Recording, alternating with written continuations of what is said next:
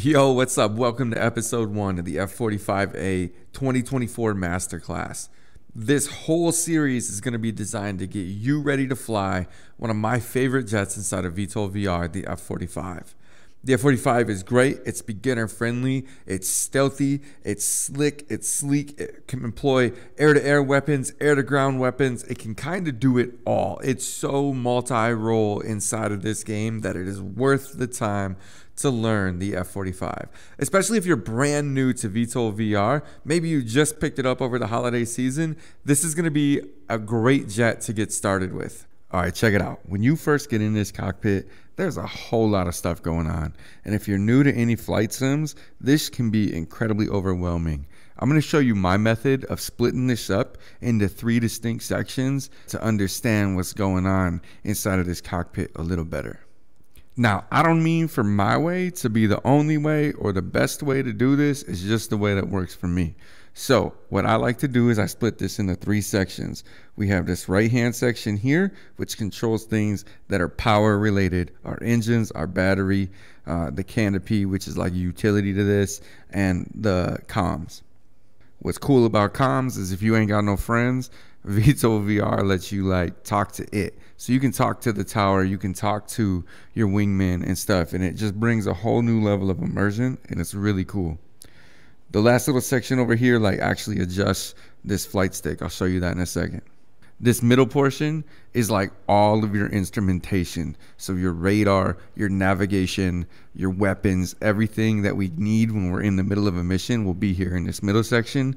And this left-hand section is pretty much everything to do with getting off the ground or back on the ground. So takeoff and landing as well as thrust in flight, okay? The most important part of this left-hand section, though, this little bobblehead. It's actually true that 100% of pilots that don't flick the bobblehead crash and burn mid-mission. All right, with that being said, we're going to go ahead and we're going to start the jet up because in order to get these center MFDs turned on, we need power. So I'm just going to walk you through the startup procedure for the F-45 while we're here. If you like the videos like this that are quick and short and to the point, go ahead and hit that subscribe button. Keep coming back because the rest of this masterclass is going to be just like this. I'm going to give you just enough info at the period of time that you're getting it to start working on it, and we're slowly going to increment it and make it more difficult and challenging as the episodes in the masterclass go on. So you're absolutely going to want to come back for more. All right, starting this jet's simple. Before we do anything, we need some form of power, and just like your cell phone, that comes in the form of a battery. You flip that switch up, you get a green light there, you get 3 green here for your landing gear, and you get an artificial horizon.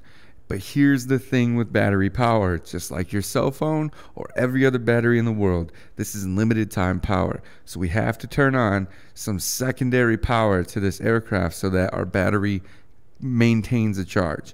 We do that through the auxiliary power unit. We grab this switch and we flip it on. That's going to spin up. It's going to get a little loud, so we're going to close the canopy, which is this switch here. That'll quiet it down for us as the bubble comes down.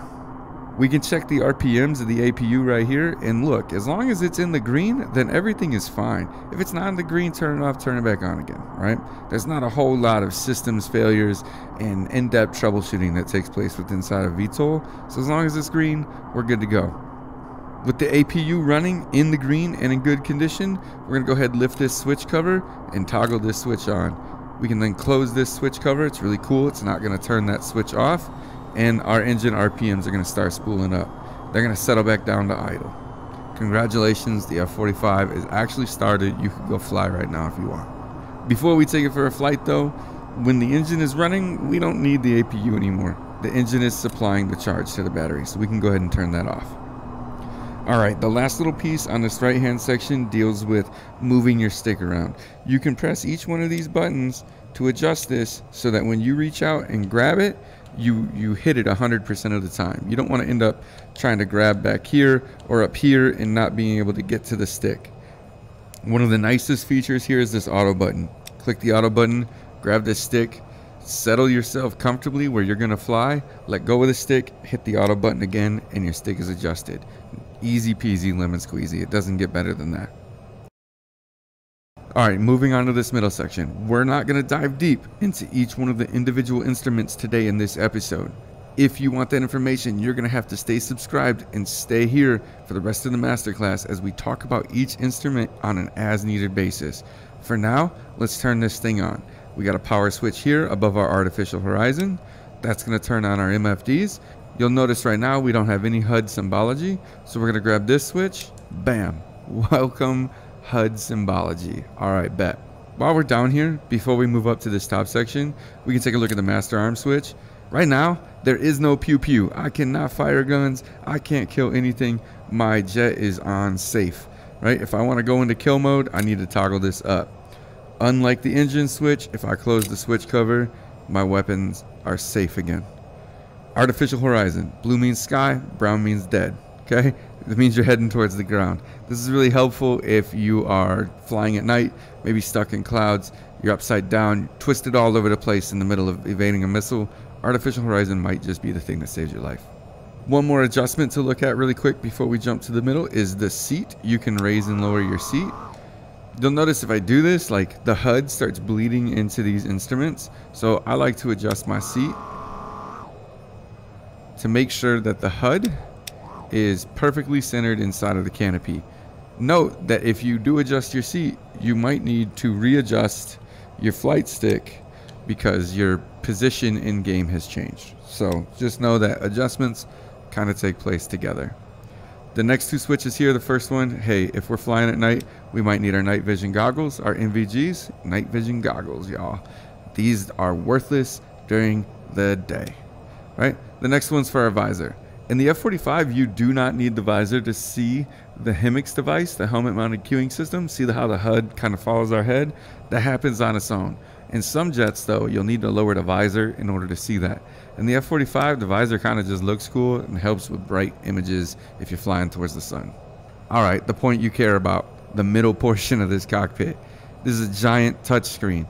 Every single thing on here can be touched and changed and edited to fit you.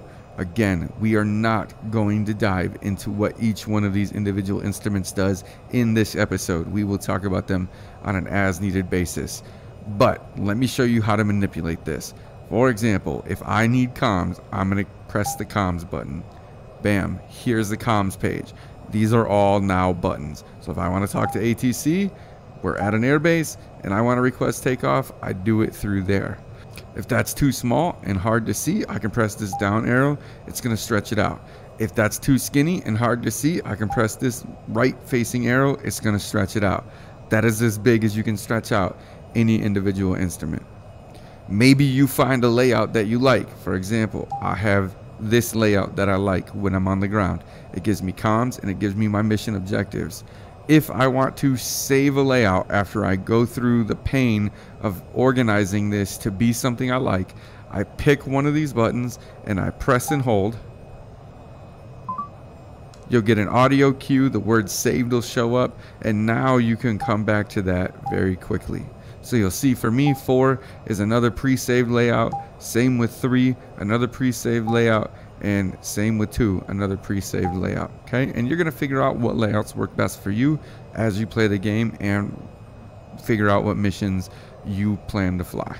If you want to quickly swap these around, press the swap button. It just flips what's on each side. Pretty easy, cut and dry. Here's our radar power switch. We turn that on. We have a radar.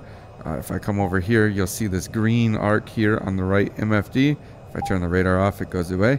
Radar is no longer pinging. Also, we get our countermeasures, how much chaff, how much flare. And these two buttons will toggle what information is displayed here. This one's for autopilot. This one gives us our fuel information. That's pretty much the gist of what's going on in this center. That's not any detail about how the tactical situation display works or what an RWR is or how to paint targets for GPS or whatever. All of that is covered in future episodes, so I'll say it one last time. Make sure you sub up so that you don't miss those episodes going forward. All right, the last section is this takeoff, landing, navigation section of things. We have a button here for our autopilot for vertical takeoff or landing. We press this. As long as we have the proper thrust to weight ratio, we can enable the autopilot and it'll help us do a VTOL. Right now, we don't have that, so if we try to press it, Autopilot disengaged. it tells me I can't do that. Next is the landing gear lever. 3 green lights means the gear is down. Wheels are on the ground, okay? As we fly, we're gonna toggle that up. These lights are gonna go off. If they're yellow, it means the gear is transitioning. Sometimes we might wanna dump stuff off our jet, such as external fuel tanks that are empty or pods that we're carrying cruise missiles after we've already fired them.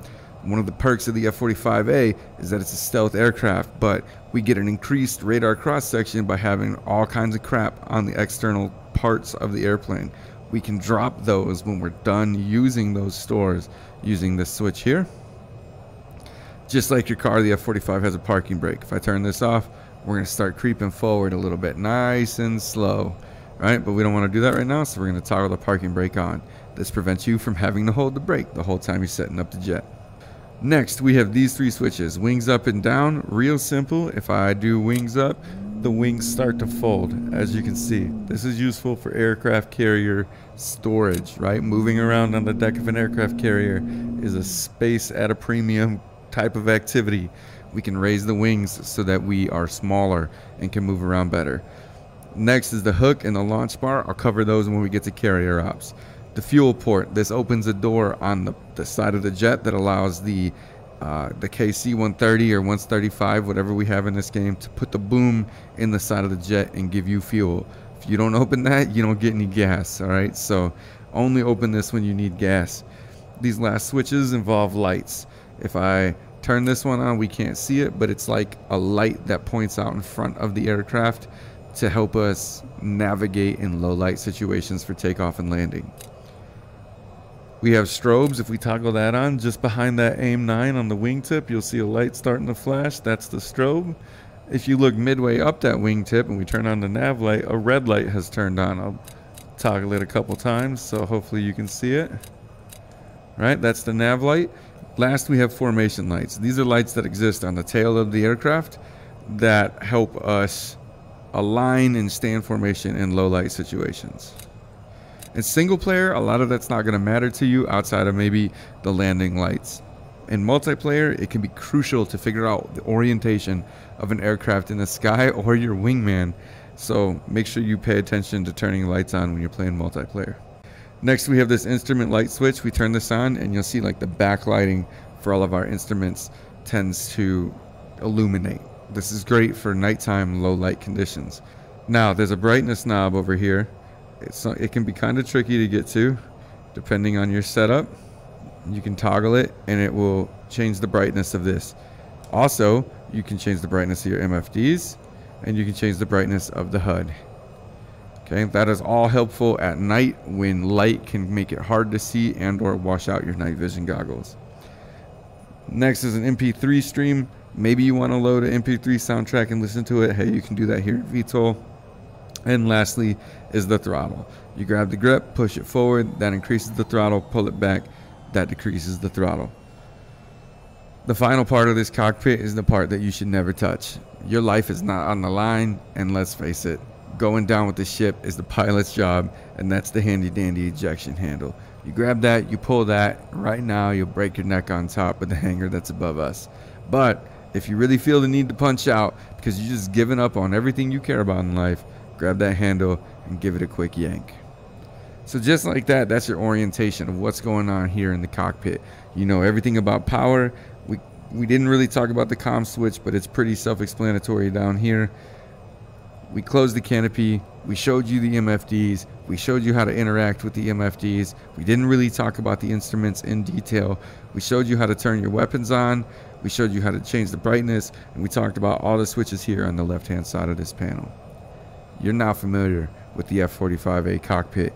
Honestly, you're ready to jump in this jet, play around, try to set up some layouts that you might think work for you. Have an open mind. You're going to change them as you spend time in this jet. As you learn what you like to fly, how you like to fly, and what your mission needs are, you're probably going to alter these layouts quite a bit. If you like this episode, do me a favor, like this episode, please. As a new channel on YouTube, all your help is super beneficial for this channel's growth. Also, if you like this video, hey, join me in the next episode. We're actually going to take off in this plane. We'll fly around for a little bit and we'll land. Your support means the world to me, and we'll see you in the next episode.